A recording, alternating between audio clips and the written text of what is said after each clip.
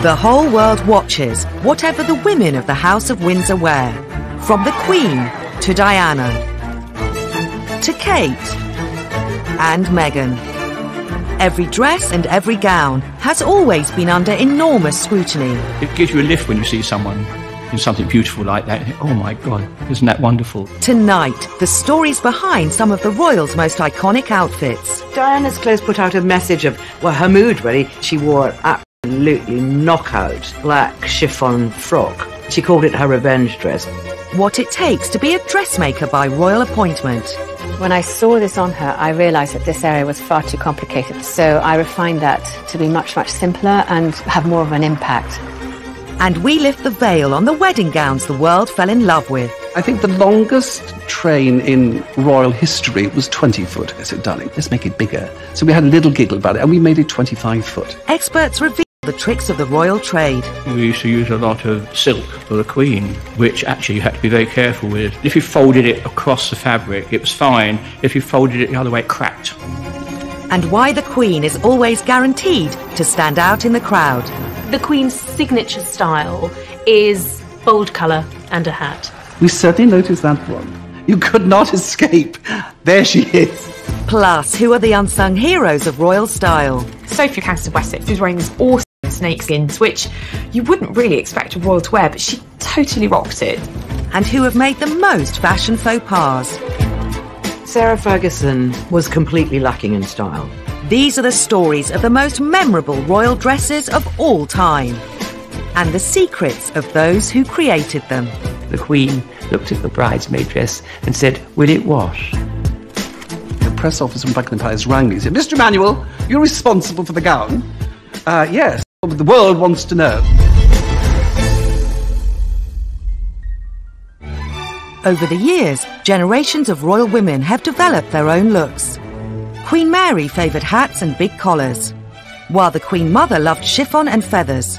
Our reigning monarch has kept her eye on fashion for over 65 years, during some very different style eras. As a young princess, a newly crowned queen, to a modern-day monarch who is still fashion relevant today. She was and is an incredibly good-looking woman. She has always been stylish in a kind of very regal sense. The Queen's style has evolved over the years. She's always stepped with the times. And she's been dressed by some of the giants in the fashion industry, from Hardy Amies and Norman Hartnell through to Angela Kelly today. I do admire her. She's found this everlasting look. Stuck to it. Good for her. Even today, the Queen never fails to make the headlines, whatever she's wearing. Memorably, at Kate and William's wedding, she wore bright yellow. Meghan and Harry's wedding, she wore lime green. On her 90th birthday, she wore neon green. She arrived this fluorescent colour. I mean, oh my God. But you know what? She wanted to have fun. We certainly noticed that one. Obviously, her designer decided to pump it up, and let me tell you one thing. If she didn't like it, she wouldn't wear it. That's for sure. The Queen's 21st century look is bright and bold, but there's a very good reason for it. The Queen is not a very tall woman. She is often in a situation where she is surrounded by people, and she needs to stand out. The Queen's signature style is clean cut, nothing fussy, and wherever possible, bold colour and a hat. Her Majesty's style is absolutely perfect for what she does. She doesn't walk around wearing a crown, therefore she has to wear bright colours. So out of the crowd of grey or beige, you go, that's her. Clever. The Queen was not always seen in glorious technicolor. Her early fashion statements were captured in black and white, but that didn't stop her creating her own style. I always love looking back at old photographs of the Queen because she was a stunner. It's easy to forget that she was a young woman and she did wear kind of off-the-shoulder dresses and, you know, ball gowns. She had such a tiny waist. I'm incredibly envious of her very slim waist. She always looked immaculate. She dressed in that wonderful 50s style of clinched-in waists and wide skirts and high sandals. And she lived in a man's world and she wanted to do everything completely correctly. When she became Queen, she had to think carefully about her style and which designers she would wear. there is no reason why English fashions should not compete with the famous creations of the dress houses of Paris. One designer the Queen favoured was Norman Hartnell, the darling of the British fashion scene. He was known for his opulent yet dignified designs. It's a very convenient dress for the evening because it has pockets to it, you see. It has a multitude of sins. Norman Hartnell. And also Hardy Amies made some beautiful outfits for the Queen. But I think my favourite are her old Hartnell dresses. They hark back to an era of such elegance, such style, and such incredible workmanship. From the very beginning of her reign, the Queen has been a fashion inspiration. Roy Allen has been an apprentice and worked my way up through Hardy Amies. So I started in 57. Hardy Amies and Hartnell were the top two fashion houses that made for the Queen. I made clothes for Princess Margaret and Fergie, the Queen Mother, in Usher Cornwall. It gives you a lift when you see someone in something beautiful like that. You think, oh my God, isn't that wonderful? You know, it gives you a lot of pleasure. The royals have many demands upon their wardrobe, from walkabouts to state dinners to meeting foreign dignitaries. They need to be ready for any occasion. There was so much going on that the royals went to, so we were always making clothes for them. The normal thing was 3 fittings. I only ever did 1. And for everything I make for any of them, I keep a pattern, so I can revert back to those you never stopped making for her in those days. Just stand around for lots of fittings. You know, you didn't really want to do that. So if you get away with 1 fitting like that, you know, it saved her a lot of aggro, really. In his early days of making clothes for the Queen, Roy couldn't resist a keepsake. The very first thing I worked on when I was an apprentice was a blue coat that she wore to go to Canada. And it had big beaver cuffs on it. When it was fitted and I had to mark up the alteration and everything, the piece I cut off of it, I kept because I thought, oh, the Queen's had this, the Queen's worn this, and I still have it to this day. The Queen works with her designers to create the perfect outfit. Those collaborations often offer an insight into life behind the scenes with the royals. One of her favourite couturiers, Ian Thomas, made this beautiful outfit for her. When he was doing the hem, Prince Philip walked through the Queen's dressing room and said, nice dress. And a Queen flushed scarlet. And I always remember him telling me that story. She was just so thrilled to get the compliment from her husband, who's normally so brusque and offhand. David Sassoon is one of the world's most admired designers, dressing superstars like Audrey Hepburn, Elizabeth Taylor, and the ladies of the House of Windsor. He's one of the royal family's most trusted dressmakers. When you design for a member of the royal family, they usually have an itinerary of what they're going to be doing in the next few months and what kind of clothes they require. You then submit sketches of the sort of things that you think might be suitable for that particular occasion. It could be a garden party. It could be an opening of Parliament. It could be a very grand ball. One of my first memories of making something for the member of the royal family was Princess Anne. She was 8 years old and she was to be a bridesmaid for the first time. It was very exciting for me because I had only recently come as a student from the Royal College of Art, and suddenly I was going to Buckingham Palace to fit a dress on a royal princess. Designers were tradesmen, so we went to and Nanny put Princess Anne into the bridesmaid dress. And then, out of the blue, the Queen appeared. And I walked backwards to make a bow and walked into this corgi bowl full of water, which upset all over my shoes. And the Queen pulled a cord by the side of the fireplace, and a liveried page appeared and wiped my shoes. My memory is that the Queen looked at the bridesmaid dress and said, "Will it wash?" She was very concerned that it would wash. I think the Queen is actually quite thrifty when it comes to her wardrobe. There are occasions when she will rewear something, or she will take a dress and team it with a different frock coat or accessorise it and update it. Frugality runs in the family. The Queen's daughter, Princess Anne, is the ultimate thrifty royal. She has worn this cream and navy coat repeatedly over the last 35 years. Working with her dressmakers, the Queen knows what it takes to be perfectly presented. You do give them alternatives. You show them a selection of fabrics to choose from. And then they would say, well, I rather like red. And you might suggest a softer red rather than a bright red. So together, You work with the member of the royal family on what the final garment is going to be. She's very good at sitting, knowing what to do, to smooth things out as she sits down, which is very important. We used to use a lot of silk, which actually you had to be very careful with. It was called zibeline. And if you folded it across the fabric, it was fine. If you folded it the other way, it cracked. She's got her kit, as it were. She's got her working clothes. She can outdazzle everybody with her diamonds. Hello. And there's a lot of them. I think she sees it as her working wardrobe. And I'd imagine when she comes back from some gala or reception, she probably takes the tiara off, kicks off her shoes, and relaxes in a dressing gown, like any normal woman would do. When meeting foreign dignitaries, what the Queen wears can sometimes have special significance. In 1983, during a visit to the 20th Century Fox Film Studios in LA, she wore a gown emblazoned with the Californian poppy.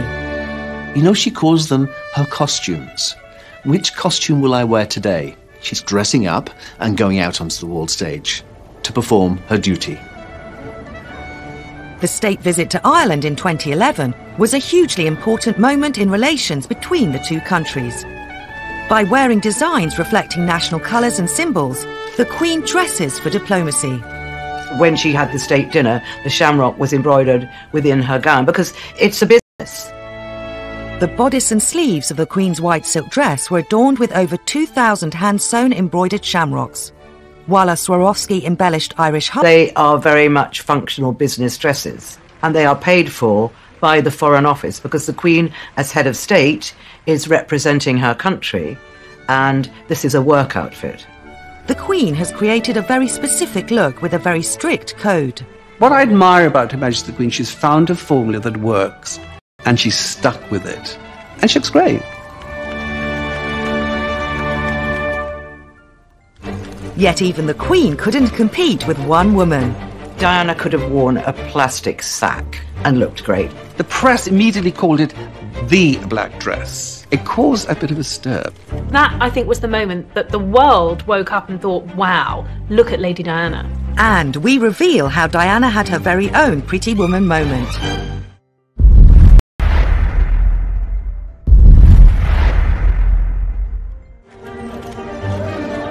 During her lifetime, Princess Diana was the most photographed woman in the world, and a style icon.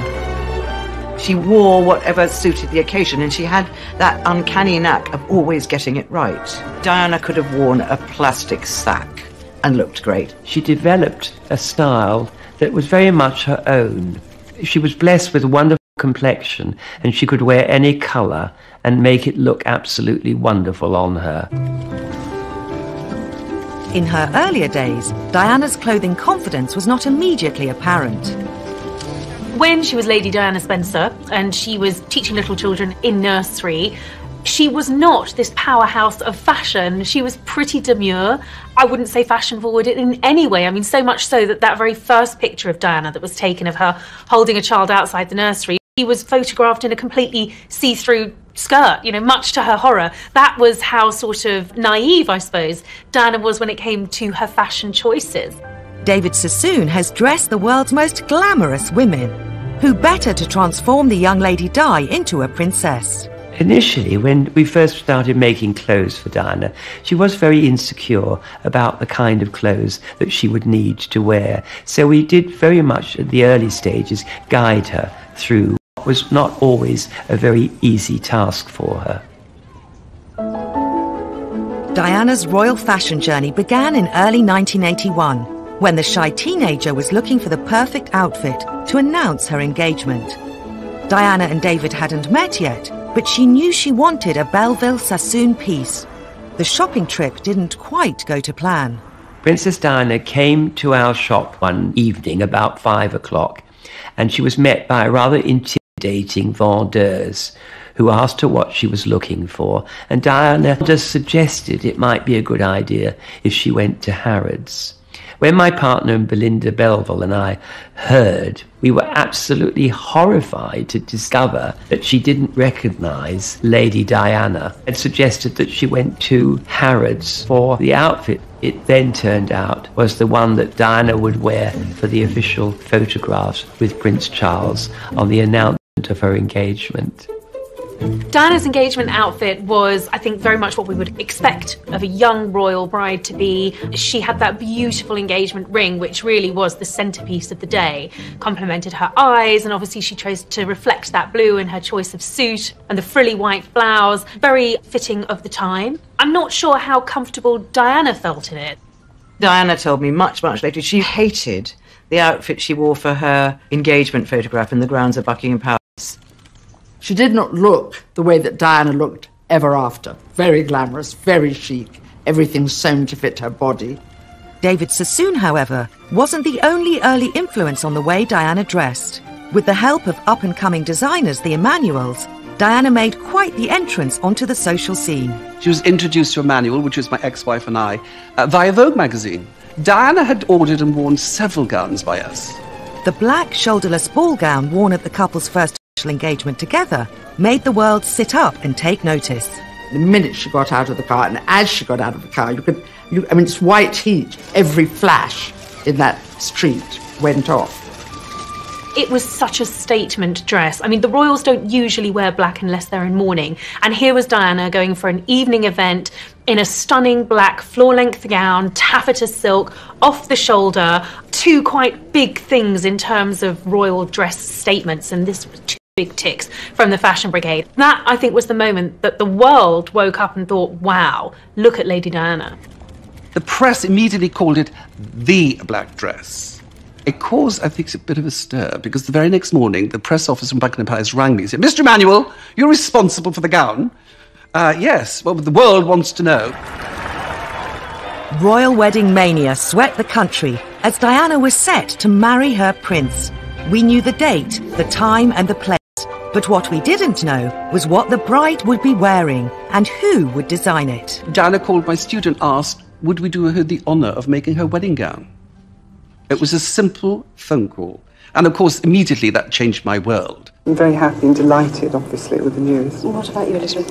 Over the moon, very thrilled. How did you celebrate when you heard? We celebrated upstairs in the workroom with all the girls, all the ladies who work for us. We all opened some champagne. It was marvellous. They were thrilled, of course, like we all are. Dreams, but one which the whole world would remember. At one of the fittings, I think we came out with, oh, we want to make you look like a fairy tale princess. And I think that banner stuck, I think. You have to remember, she was ravishingly beautiful, tall and slim. So we promised to make her like a fairy tale princess. Diana's dress had become one of the most closely guarded secrets in fashion history. As with all royal weddings, it was always going to be about the dress. You know, these wedding dresses become iconic parts of royal history. Diana wanted it to be a complete surprise, so that when she emerged from her golden coach, that was the first the public, the world, and of course her future husband had seen of this momentous dress, which had been kept as secret as any state secret, it's got to be said. The Emmanuels went to extraordinary lengths to keep Diana's dress under wraps. So regarding her fabric, we decided on a very heavyweight silk taffeta. And we asked the weavers to do a whole bolt in white and a whole bolt in ivory, because we didn't want them to know which colour we were going to use. Because we promised to keep, like every bride, you would promise to keep it a secret, because that's the big reveal. One of the biggest secrets was the length of the train. Both Diana and the Emmanuels were determined it would make a huge impact. We looked at past royal brides, and I think the longest train in royal history was 20 foot. I remember giggling to Dan. I said, darling, come on, it's St. Paul's, it's vast. Let's make it bigger. So we had a little giggle about it, and we made it 25 foot. I think it's the longest train in the history of royal wedding dresses. The 29th of July, 1981. As huge crowds gathered on the Mall to watch the royal procession, a few lucky palace insiders got a sneak preview of Diana's wedding dress. I remember on her wedding day, waiting for the Queen to come through, and all I could see was this vision in white running towards me. She'd rolled up the train into a ball, pushed it under her arm, and she was running down the corridor like a galleon in full sail. As Diana made her way to St. Paul's Cathedral, the world got their first glimpse of her and the dress. And so Lady Diana, in that truly stunning dress, is well and truly launched on her way to the cathedral. Because this is the moment where she could exercise that traditional bride's prerogative of late, but somehow I don't think she will. Finally, the moment everyone had been waiting for. There was a collective gasp. It was like, wow, this is what we've been waiting for, and Diana didn't disappoint. She never did when it came to fashion. I certainly remember her getting out of the carriage and thinking, ugh. It was totally creased. And then watching David Emanuel as he bends down, he pulls it down. Oh, princess dress. It really was. I don't think anything will ever come close, ever. And it was one of those dresses you just remember Diana's wedding dress. It was so 80s, and its kind of poofiness and all the yards of the train and the big, beautiful, scrumpled material and her beautiful kind of Spencer tiara. It was like a fairy tale that had come to life. As she walked down the aisle, the congregation were able to appreciate her ivory silk taffeta and antique lace gown, complete with a veil made from 153 yards of tulle. And then the whole dress was fairy tale. I mean, it was Princess Cinderella on speed. I mean, it really was the most amazing outfit. And so she just looked regal. The other extraordinary feature of Diana's dress, the 10,000 pearls used by the designers. On the neckline, on the sleeves, it was all beautifully embroidered with pearls and sequins, with a vast crinoline petticoat. And then the huge cathedral veil in tulle, which was hand sprinkled with mother of pearl sequins. So when she walked down the aisle, it's important, it just twinkled. I think that it was part of this very, Cinderella-like, very ostentatious dress, which I think for many people, certainly for many young girls, would have been the dress of dreams. The wedding was watched by more than 750 million people around the world. The Emanuels became household names. When you've had this world acclaim with this beautiful, ravishing bride, you think, you can't outdo this. But of course, as a designer, you've got to go on. So you feel very blessed. Diana had to go on too. She would soon rule the fashion world. She ditched the ruffles and the bows and opted for a more streamlined look. I think she made the Queen and the court aware that keeping up with fashion trends can be quite important to make them more relatable to the people. And she even turned her hand to design. It was the only time that she ever independently designed a dress that she would like us to have made. I didn't think it was one of the most successful dresses we have ever made for her. She almost weaponized the way she looked, because she was saying to the world, he cheated on me, look what he was missing out on.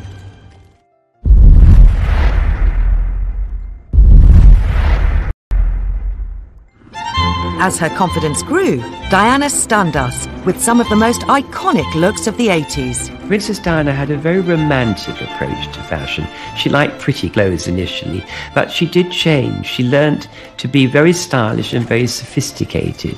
Diana was very good at suggesting a hat and fur muff. She looked very like as she'd walked out of a Dr. Zhivago film, and that was a very successful outfit. And it caused a whole fashion trend suddenly of people having muffs again. I think she made the Queen and the court aware that keeping up with fashion trends can be quite important to make them more relatable to the people. Designers loved every minute of working with the princess. She was such fun to work with. You know, those delicious blue eyes, and she had a wit and she had humour. She'd ring on a Monday and say, please, please, please, I need something for Friday. You know, you sometimes have to turn it around pretty swiftly. And she'd say, I know you're terribly busy. And I'd say, yep, you'd move mountains for her, because she was just so lovely. Creating a look was one thing, but creating a dress was another, as Diana discovered when she required a gown to attend her first state opening of Parliament in 1981. We were asked to design a very important dress for the state opening of Parliament. And Princess Diana sent us a sketch of what she thought the dress should look like. So we redrew the dress and worked out practically how it was going to work. And it was the only time that she ever independently designed a dress that she would like us to have made. It had a satin bodice, white organza, embroidered with little silver trees dotted all over it on the actual puff sleeves. I didn't think it was one of the most successful dresses we have ever made for her, and I don't think she felt in the long run it was quite as good as it could have been. Everything Diana wore at home and abroad was pored over. On royal tours and formal occasions, everything had to be perfect. If you're dressing a royal, particularly for a foreign tour, you've got to do your research. It is a huge responsibility. And the other thing to remember, it's going to be watched and scrutinized by billions of people around the world. Wherever she went in the world, what Diana wore was headline news. And tonight's bare-shouldered dress showed a very sunburned neck. I was very proud of this particular dress because Princess Diana wore this to the opening of the Barbican. And she's put at the top, "Yes, please." It was in burgundy taffeta with a ruffled sleeve with a little bit of white lace poking out and a little square neckline. It was an empire shape because she was quite heavily pregnant then, but she looked absolutely enchanting.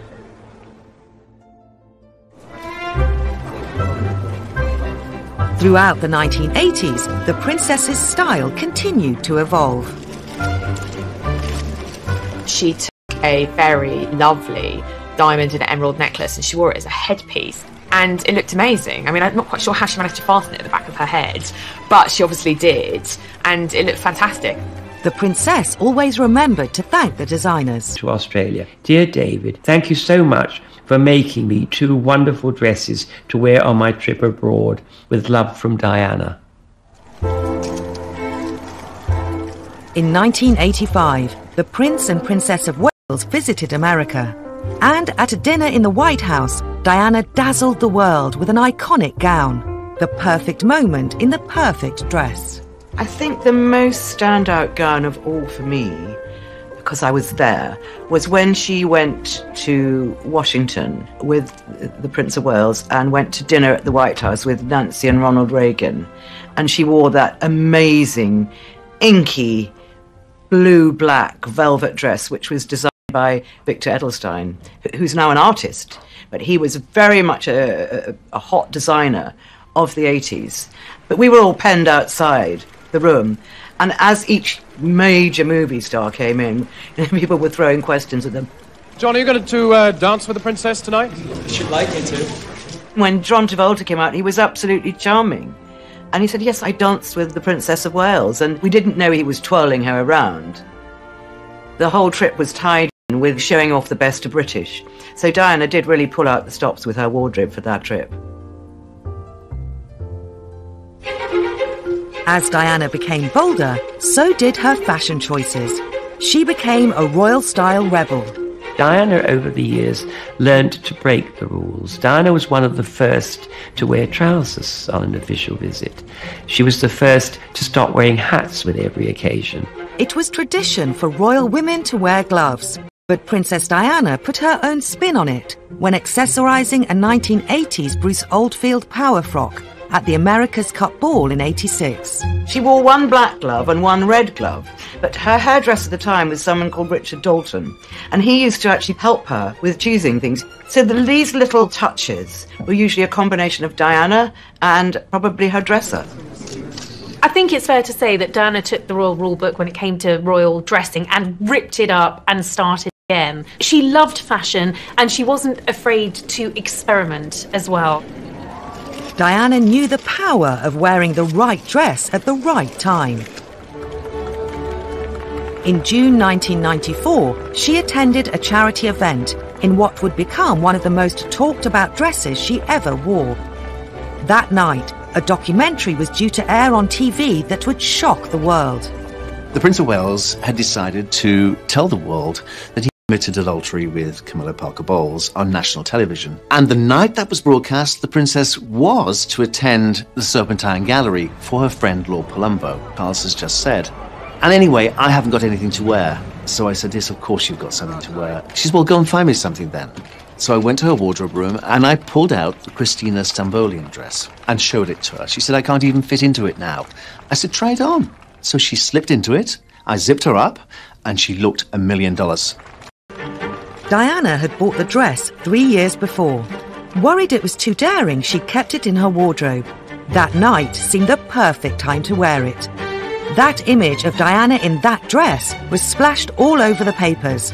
The Christina Stambolian little black dress became known as the revenge dress. She almost like weaponized the way she looked because she was saying to the world, he cheated on me. Look what he was missing out on. I think an absolute 2 fingers up to him. You know, it was saying, I'm in charge. I'm the one that gets the attention, not you. I am now on the stage. Goodbye, Charles. When her divorce from Prince Charles was finalised in 1996, a new Diana emerged. The hemlines were higher, and so were the heels. She was allowed to wear clothes that weren't necessarily by British designers. The world, in terms of fashion, was completely open to her. She could do what she wanted. One of the first things she did was start wearing high heels. She generally only wore flats around Prince Charles because they were approximately the same height. So for her to be able to wear heels was one of those big moments actually saying the royal rules don't apply to me anymore. Her skirts were shorter, her clothes became much more overtly sexy, and she really came into her own as a very glamorous, starry princess. Diana's royal wardrobe was bulging with glorious gowns, so in 1997 it was time to have a clear-out. Once again, Diana broke with tradition and sold off some of her most beautiful dresses. There can rarely have been an event quite like it, a second-hand clothes sale that had caught the attention of the world. In consultation with William, he said, Mummy, why don't you sell all your dresses for charity? So she said, William, that's a great idea. At $65,000. For you, sir. The clothes that represented much of the princess's married life were disappearing under the hammer, each one with its own fans, its own bidders. The dresses raised nearly £3 million for charity. The famous White House gown broke records and sold for £240,000. The lasting memory was the very last lot. She nearly didn't sell. She said, I think I'll keep this one because I felt every inch a princess when I was wearing this. But then, if we let it go, maybe someone could get married in it one day and bring them happiness.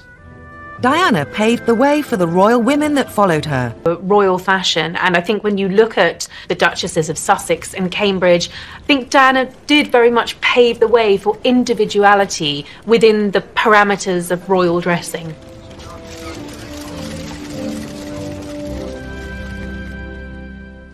Diana led the way in the style stakes, but there's nothing like a royal wedding to really capture the imagination.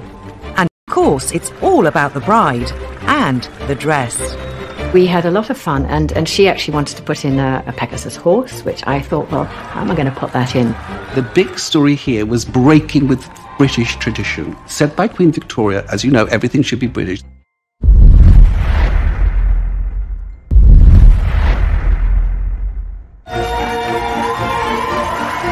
While it's now traditional for royal brides to wear white, when Queen Victoria married Prince Albert in 1840, her choice was considered a departure from the usual brighter colours. Queen Victoria actually set the standard. She did choose a very simple but fashionable white silk satin court dress. She wanted British fabrics and British manufacturing to support the industry. Over 200 workers were employed to make the Devon lace that adorned the shoulders and sleeves at a cost of around £450, approximately £50,000 in today's money. When the Queen's upcoming wedding to Prince Philip was announced, the country was in the grip of post-war austerity. The government granted the Queen and her designer Norman Hartnell 200 extra ration coupons for the gown. The great British public were also determined to help. These were austere times. Could you imagine there was clothing coupons and the public feeling a huge sympathy for the Queen sent in their coupons, but the palace quite rightly returned all their coupons and sent them back. So I don't know how to this day Hartnell pulled it off, but Hartnell's gown was made of ivory Duchess satin, and it was actually inspired by the image Primavera by Botticelli. I mean, divine. By the time it was announced the Queen's younger sister, Margaret, would marry society photographer Anthony Armstrong-Jones, times had changed. In 1960, austerity was out, celebrity glamour was in. Princess Margaret was, very much a style icon and transgressed from royalty to celebrity. She would pore over magazines and ordering clothes from international couturiers and designers. Despite the princess's love of international fashion, she turned to the family favourite, Norman Hartnell. Princess Margaret is absolutely definitely my all-time favourite. I thought she looked incredible on Silk organza dress, the high neck, the long sleeve, the styling, the fitted into the waist, the beautiful full skirt. She just looked glamorous and quite magnificent. Her hair was swept up into a huge diamond tiara. Her long tulle veil was edged in satin, was actually made in Paris. She looked like a movie star. In the early 1970s, it was the turn of Princess Anne to walk down the aisle as she married Captain Mark Phillips. The moment we've all been waiting for, and how lovely she looks. Now, we expected something quite different, and we've certainly got it today. She took a different path from previous royal brides. Princess Anne changes the mould here. Instead of a couturier, she chose Maureen Baker, a ready-to-wear designer for the company Susan Small. I spoke to Maureen, and she told me literally the company Susan Small gave her a room and said, get on with it. I think that's Princess Anne's personality. She's, going to do things her way and her style, and I don't think that's following necessarily the sort of trend of slightly better-known designers and more of a glamorous style. She likes to keep a very conservative, straight look, and I think that came very much through in her wedding dress. She looks absolutely marvellous. Nearly a decade after Princess Anne's wedding, Diana's dress would set a new bar for royal brides. Sarah Ferguson would have a lot to live up to when she married Prince Andrew in 1986. Sarah Ferguson was completely lacking in style. She's just one of those people that did not have a very good dress taste, as Diana was one of those people that had the most brilliant taste. Fergie appointed British couturier Lindka Chirac to design her wedding dress. At that time, she was having a really hard time with the press for wearing this or looking like that or whatever. And I just thought, okay, shut that all out and we just focus on beautiful you and creating something that would be actually her. The pattern book that contains all the original drawings for Fergie's dress still occupies pride of place in Lindka's studio. The heavily embroidered design incorporated very personal details. This was the original sort of sketch and the working drawings for all the beadwork. It shows quite clearly the thistles, bumblebees, bows with the S's on the end, which is all part of Sarah's coat of arms. Into the wedding dress, I wanted to bring in the joint aspect of Sarah and Andrew getting married. Andrew brought the navy into the wedding dress through the anchors and hearts and waves, and Sarah brought her coat of arms in. So we had a lot of fun, and she actually wanted to put in a Pegasus horse, which I thought, well, how am I going to put that in? And then she also wanted to put in a helicopter, because at that time she was flying helis. So still keeps the original toil, or mock-up of Fergie's wedding dress in her studio. The first time we ever put it on her with the actual shaping correct, neckline to be decided height and depth, but also to look at the beading. And in fact, when I saw this on her, I realized that this area was far too complicated, the central part. So I refined that to be much, much simpler and have more of an impact. I was just too busy. Lindka simplified some aspects of the design, but the detailed embroidery and beadwork would still set a new benchmark for intricacy. In the dress, in total, I used 120 meters of fabric. There were 220 hours of beading, and the train had 130,060 beads in it. The total, including the bodice, was 153,760 beads, pearls, diamonds, you name it. Amazing. On the big day, huge crowds gathered in central London for Sarah Ferguson and Prince Andrew's wedding. A steadying hand and a first full view of the dress and the bride in all her beauty. As Fergie stepped out of her carriage, Lindka, seen in the white jacket, was on hand to adjust her train. What would the waiting world make of her design? There was a lot going on, but it was a beautiful, beautiful dress, and she never looked better than on her wedding day. Fergie did silence her critics. I think every man in the land said, I'd be happy to have that girl on my arm. What was very important is that she had something that was timeless, and actually the shoulders are quite big because that was so much the fashion in the 80s. But generally, it's a timeless dress that would stand her beautifully forever.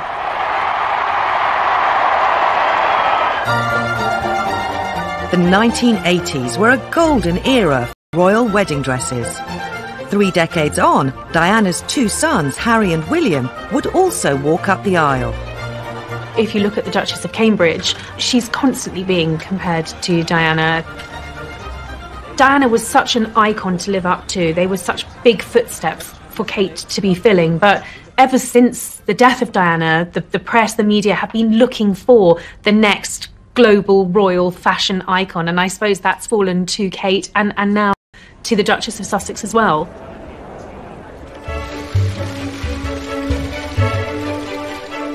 After William and Kate announced their engagement, speculation was rife about who she would choose to design her dress. Many expected Kate to make a safe choice. Kate comes from Wellies. She wears quite traditional clothing, elegant, tailored, not showing too much flesh. Like Diana, Kate was keen to promote British fashion, but her choice of labels surprised many. Alexander McQueen was the bad boy of British fashion. After his death in February 2010, his number 2, Sarah Burton, was chosen by Kate to design her dress. In fashion circles, that was a kind of like, oh my God, because, you know, Lee McQueen in his lifetime was not a traditionalist in the slightest. He was a working class from the East End. So we would expect to see him a much more traditional designer or a much more conservative. Kate tried to keep her choice of design house a secret, but the national press got wind of the story. Behind the scenes, I think that caused tears at the palace because Kate had done everything she possibly could to keep the wedding dress a secret. While the McQueen label was known for its outrageous, bold designs, they also had a reputation for exquisite tailoring.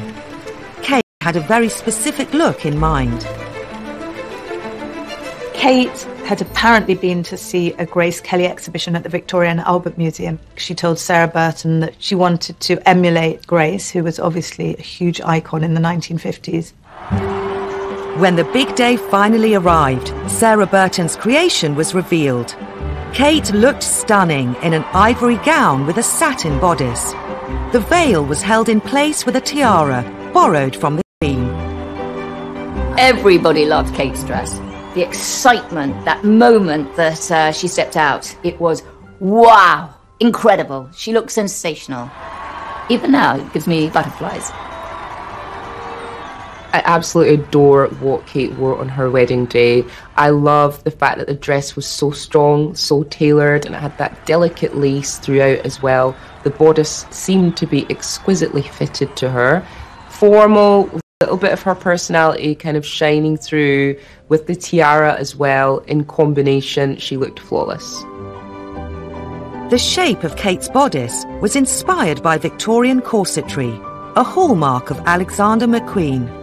Floral motifs cut from lace were appliqued onto silk net by workers from the Royal School of Needlework. That beautiful lace that had the symbols of the 4 countries of the United Kingdom, the rose for England, the thistle for Scotland, the shamrock for Ireland and the daffodil for Wales, embroidered on that beautiful bodice and over the skirt. It was absolutely stunning, and the work in it was beautiful. In 2017, Meghan and Harry were next British couture. Meghan appointed French fashion house Givenchy to make her dress. The label is headed up by British designer Claire Waite-Keller, but for some it was still a controversial choice. To me, the big story here was breaking with British tradition. Said by Queen Victoria, as you know, everything should be British. I think with Meghan, she's so modern and fresh, and I think that was part of what she wanted to be. It really wanted to represent her. I wanted her to feel absolutely incredible in the dress, and also I wanted her to feel like it was absolutely right for the occasion too. Like Kate, Meghan sought fashion inspiration from her favourite Hollywood-style icon. Meghan has been a huge Audrey Hepburn fan since she was a child, so it is unsurprising, really, that she chose to go for Givenchy, who was Audrey Hepburn's favourite designer. It was like, of course. Who else would she have gone for? May 2018.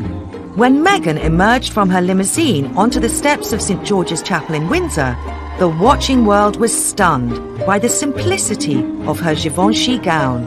The dress is perfect from the moment she gets out of that car and walks up the steps into Windsor Chapel, it's simplicity itself. And there's just 6 seams. There's a boat neck, very, very relaxed. We're talking about a very sophisticated, chic older bride. Glossy, chic, understated. So it was refreshingly simple. Opinion was divided, though. Some fashion experts think Meghan's dress took simplicity too far. Of course, that it really was a shame, that there was no question it was a little too big for her. So they didn't get the perfect cut and all fit. And that was a shame. I wasn't like, oh wow, this dress is amazing. In fact, I was a bit uninspired by it. Just as a dress, I just thought, nah, it's not done it for me. I found it too plain. When it comes to royal wedding dresses, even simplicity comes with a huge price tag. There have been all sorts of figures thrown at the cost of the Duchess's wedding dress, anything from 180,000 up to about $250,000. It does seem like an obscene amount of money, but the hours of labour that go into making that dress, and you're going to the head of an international fashion house, it's going to cost.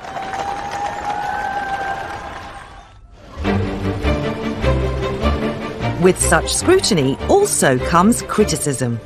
And while some royal women seem to be getting it right, others are accused of fashion fails.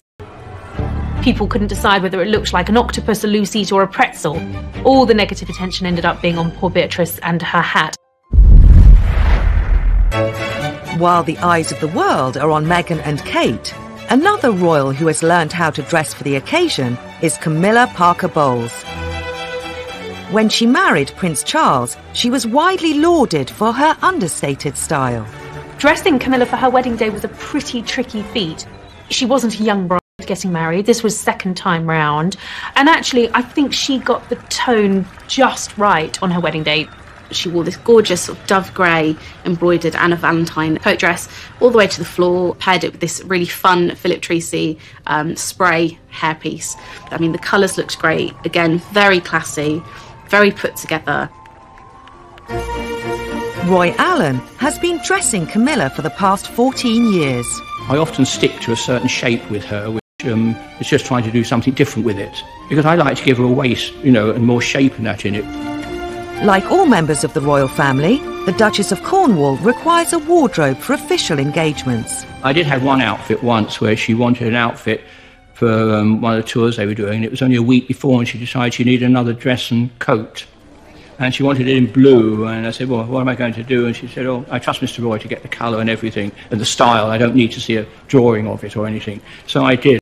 Had one fitting that week and finished it for her for the end of the week to take away with her. Because it's very important you get things done early for them, because they all have to be loaded into the plane and things the day before. So it's very important that you're not late. I think Camilla's style is classic. She is a classic, good, plain dresser. She, like Kate, is much happier in jeans and wellies playing with her grandchildren and dogs than she is in posh frocks. She wears very elegant clothes, but obviously she is of a certain age, so she's not going to show her legs off in public or flash the flesh. Camilla knows what she likes and what suits her. Sometimes I think I'd like to do a different shape, but she loves the shapes I do, so... Like a lot of people, she sticks to the things that she knows suit her. And that's what every woman should do, really. You shouldn't go necessarily by fashion. You should go by what looks good on you and what makes you feel good. And that's the most important thing, I think. Of the many outfits he's designed for Camilla, Roy has his own personal favourites. This I made early on in my days making for the Duchess. It had these wonderful curved seams that went round and came up the back and curved round again. And that was all hand embroidered, like the sample here, and it had a narrow one at the side of it as well. I had to do a curved zip in it, which I'd never done before, so that was quite interesting. I enjoyed making it. It was great fun. This is one I made for one of her trips, which she liked, and she's worn quite a lot to different things. This was in a lovely purple wool, and it had rows and rows of pleating around the neck and around the cuffs, so it was very pretty. It was quite popular, and it's been photographed quite a lot. Understated her style may be, but Camilla hasn't gone unnoticed by the fashion world's biggest names. Edward Enfield, who is the new editor of Vogue, adores Camilla, thinks she's the best dressed royal. He thinks she's gorgeous. He wants to put her on the cover of Vogue. I mean, I'd love to see Camilla on the cover of Vogue. I think that would be awesome. The Duchess of Cornwall is finally getting some recognition for her fashion. But she's not the only royal who's sometimes underappreciated in the style stakes. I think the one who's not applauded enough is the Countess of Wessex. Sophie Rhys-Jones, Countess of Wessex, I think is one of the best dressed royal women. She is fashion forward without being too out there, without being too outre. It's not ostentatious, it's not full blown, it's very pared down. I often see her at Ascot where she's got it spot on, where so many royals get it wrong. She dresses now better in her 50s than she did when she was in her 30s, which is quite interesting. She's more than happy to sort of experiment with patterns and fun and flamboyancy. One of Sophie's favourite designers is Amelia Wickstead, and she's worn some stunning Amelia Wickstead dresses in the past. And I remember at the Palace of Versailles, she was wearing these awesome snakeskin, which you wouldn't really expect a royal to wear, but she totally rocked it. She was wearing something that was very fashion forward, but in her way, her style. But there are others who have come in for huge criticism. The worst dresser of all time was definitely Fergie. And she looked great in her own clothes and jeans and T-shirts, but she was just a disaster in the fashion of the 80s because it was too much for her. It was too frilly, there were too many bows, there were too many tweaks, there were too many frills. And she said so herself. So Fergie in the 80s just didn't go together. She actually, I think, as an older woman now, has got her style absolutely on point. She's got really good legs. She always wears dresses or pleated skirts, a top and a blazer. And, you know, she's got that lovely red hair. Learning from the past mistakes of others isn't always easy. In the way that Sarah Ferguson's always had a bit of a bad reputation when it comes to fashion, unfortunately her daughters haven't escaped that either. I mean, that image of Beatrice in the Philip Tracy hat at the royal wedding in 2011, I think is one that will forever haunt her. People couldn't decide whether it looked like an octopus, a loose eat or a pretzel. All the negative attention ended up being on poor Beatrice and her hat. Often with the York sisters, it's a case of trying too hard and feeling that they need to look apart. Well, and actually, when you do see them out and about, they look great. I think it's when they're trying to dress up for a big occasion. Even the Queen isn't immune from the odd-fashioned faux pas, although they've been few and far between. Variety performance, and she wore this frankly hideous dress. It was bright yellow in the skirts and the top of the dress was in a harlequin print of other vibrant colours. It was just jarring to the eyes to see, if I'm honest, and not what you usually see from Her Majesty for an elegant evening occasion. A state banquet in Slovenia was another example of that. Quite a nice silver brocade gown that she was wearing, but it was trimmed with fur around the cuffs and the neck. The proportions were just off and it just looked a little bit strange for the time and the occasion. So that was a no from me. With designers on hand to create unique pieces, royal women can be reasonably sure they won't be caught in the same outfit as anyone else, surely. The Queen was looking at a swatch of fabrics with Bobo MacDonald, who was her dresser at the time. And Ian said, Your Majesty, I think that one of my other clients might have that dress. He said, let's have it then. And he said, but Your Majesty, I don't want anyone else to be seen in the same dress. She said, yes, what fun.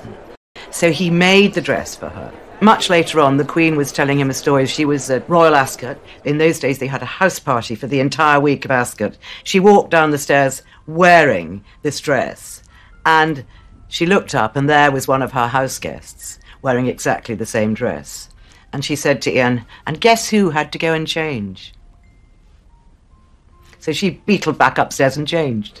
She found it amusing. It turned into one of the rare occasions when the Queen is rumoured to have changed outfits for a guest. The royal family have always had an effect on fashion trends, and that's never been more true than today. The younger royals have become the ultimate fashion influencers.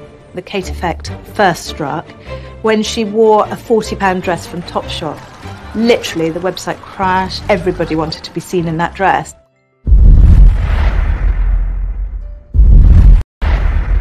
Kỷ niệm từng đêm tôi nhớ về cuộc đời đua trên bộn bề giàu lo, nhiều lúc ước mơ rằng được phép nhiệm màu đưa tôi về thuở xa xưa, bay cao cùng cánh diều đùa chơi vây đám bạn, ôn nhìn ngày thơ vui đua ngày tháng, để lòng tôi hân hoan giữa trời mây, ngày xưa dấu yêu còn đâu.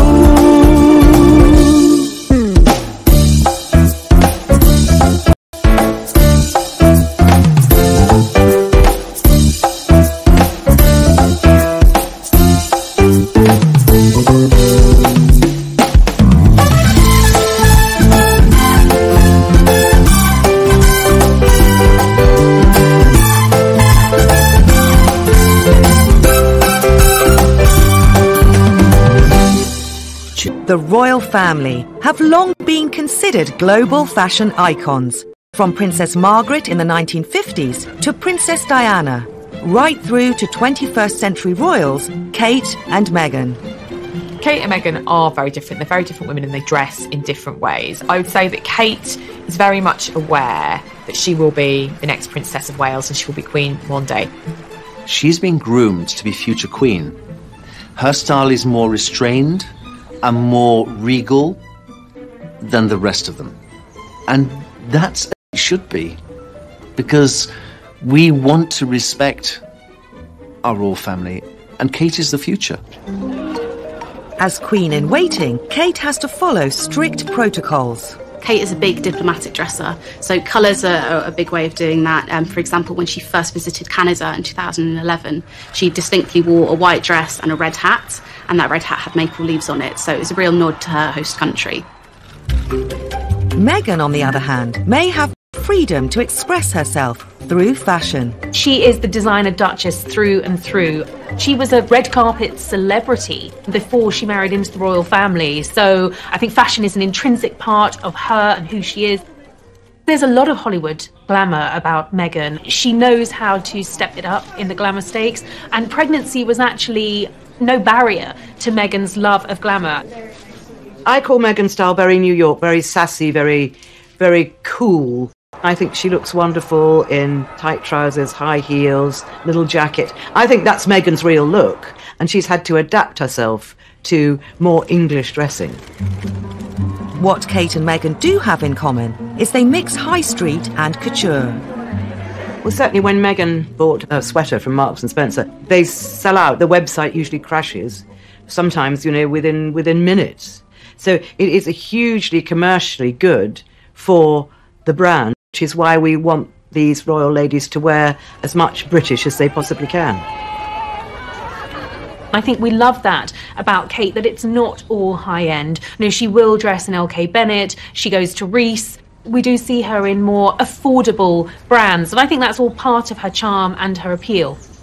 I think the Kate effect first struck when she wore a £40 dress from Topshop. Literally, the website crashed, it sold out overnight, everybody wanted to be seen in that dress. And what was so lovely about it was the fact that it was relatively inexpensive, so people could afford to buy it. It's been estimated, between them, Kate and Meghan generate £300 million a year in increased sales for designers. Meghan has also become increasingly passionate to make ethical choices with a lot of the garment that she wears. I think that sustainability is something that is really important to our future within the fashion industry in general. So I think it's brilliant when royals do choose to go for a more sustainable option. She has brought to the world's attention ethical fashion. The shoes that she wore on the tour of the Pacific were made out of recyclable plastic bottles. So she's really putting the attention on that.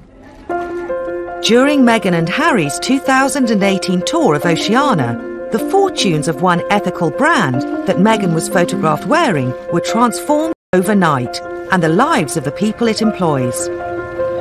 The denim that she wore when she was in New Zealand and Australia, for example, Outland Denim. It's an ethical fashion company. It employs people who would otherwise have ended up in the sex trafficking industry in Cambodia. It takes them off the streets and gives them a job and gives them a chance of a proper life. So by buying those jeans, they've seen their sales increase, and it's given them the ability to hire 15, 20 more women who might otherwise have ended up in the sex trade. So there's a real power to Meghan's dressing. Such is the power of the House of Windsor brand, Kate's children are now making their mark on fashion trends for toddlers. What's fascinating is that the Kate effect has not just extended to her, but to her family.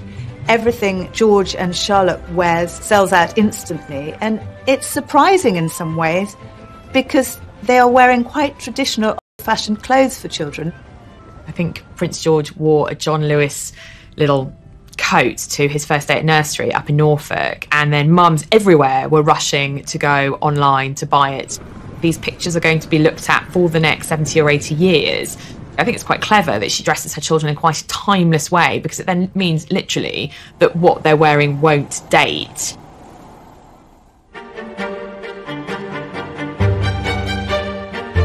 Over the decades, the royals have skillfully used the way they dress to send out a message. Whether it's dressing for diplomacy, a special occasion, or an international tour, reinventing themselves in the eyes of the public, or influencing future trends, what the royals choose to wear will always be watched.